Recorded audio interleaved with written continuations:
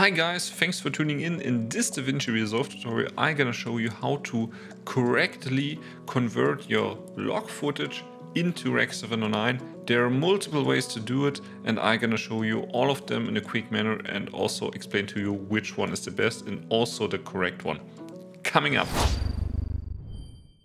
Hi guys, my name is Paul. I'm a German-based cinematographer and my channel is all about filmmaking, gear reviews, but also Davinci Resolve tutorial such as this one. So if you like that kind of content, please subscribe and support the channel. It's free and it helps me.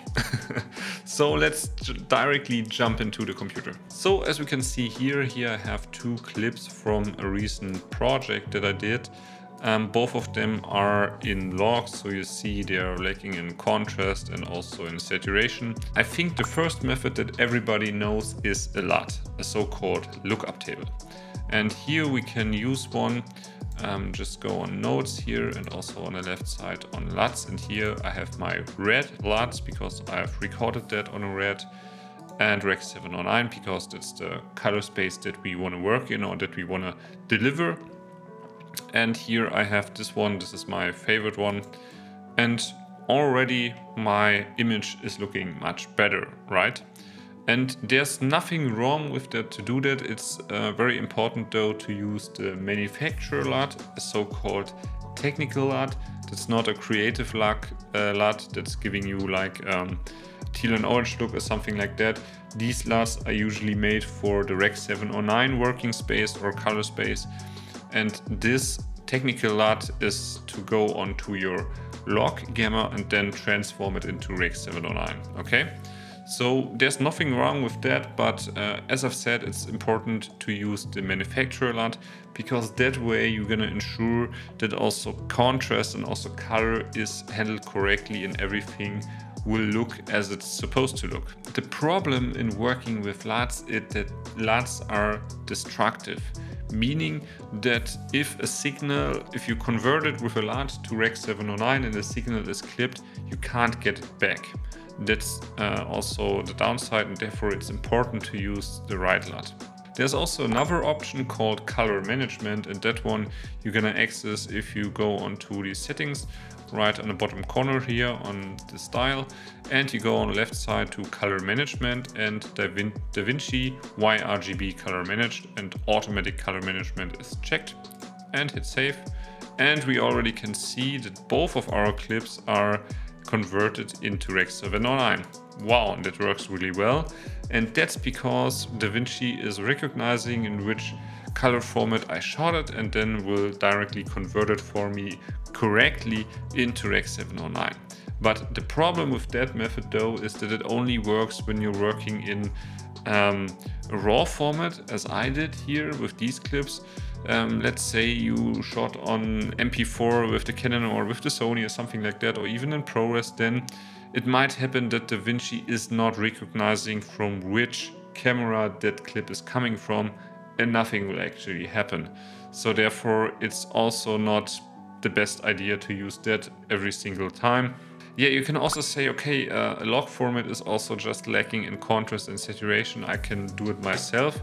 All right, let's do that. Let's go on to curves here, add some intensity to the blacks and also to the highs, and make it something like that, and just pump in a lot of saturation, and hey, already it looks great. Yes, it looks, but the problem with that method is that you don't know how much contrast you add, and also it can happen that a color shift can happen, that your skin tones doesn't look as they're supposed to because you're shifting contrast and saturation values. So therefore that's also not a correct method of conversion. So best thing to do it is if you have like 3 nodes open, or let's say you hit Option S and you can add one, right? Or Alt S on a Windows PC. And on the last node, and that's important, you're gonna make the color space transform. You find it in the Effects tab, and if you hover over here, you can also type it in, or it's pretty white on the top, and then throw it on my last node, and then nothing is happening, right? So we need to adjust a few things here. Input color space and input gamma. So here Davinci is asking in which format did we shot it. Okay, so here I'm gonna go into Blackmagic. No. Right at the bottom here I have red, white, gamut, RGB. That's the color space I was recording. And my input gamma is red log 3G10. And here use timeline, it uses the information that are set to the timeline, and that works perfectly fine. I can also apply that to my other clip, and also that one looks pretty fine. I can also, and the great thing is if I shot on Canon, no worries here, I can set it to Canon Cinema Gamut and then Canon Log 2, Canon Log 3, whatever I shot it, or Sony, Blackmagic, Panasonic, DJI, you name it. So that's the great thing here, but what's the benefit of using the node at the end? Well, so let's add a few more nodes here and here. Right in the middle I have my color space transform, just naming it real quick. And in the previous nodes, that one here, I'm still in the log gamma curve, meaning in here I have much more control about exposure, contrast, color, everything like that.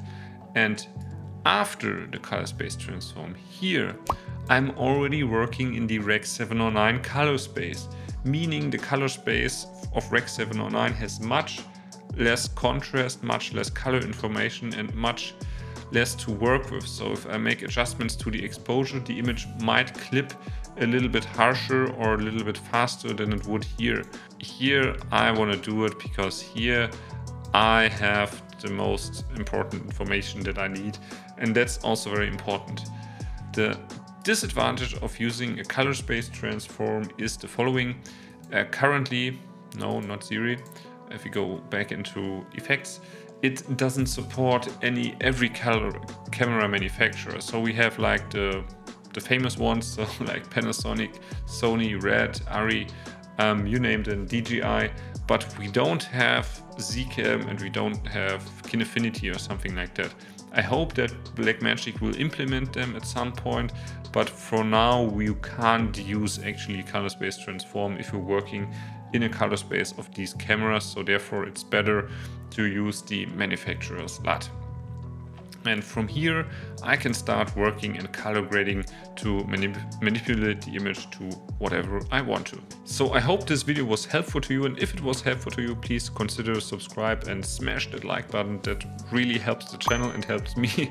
And if you have any further question, and also tell me in the comments below how you like to work it, and if you have any problems working with that, and then we can chat in the comments below. And I'm gonna see you in my next one. Cheers!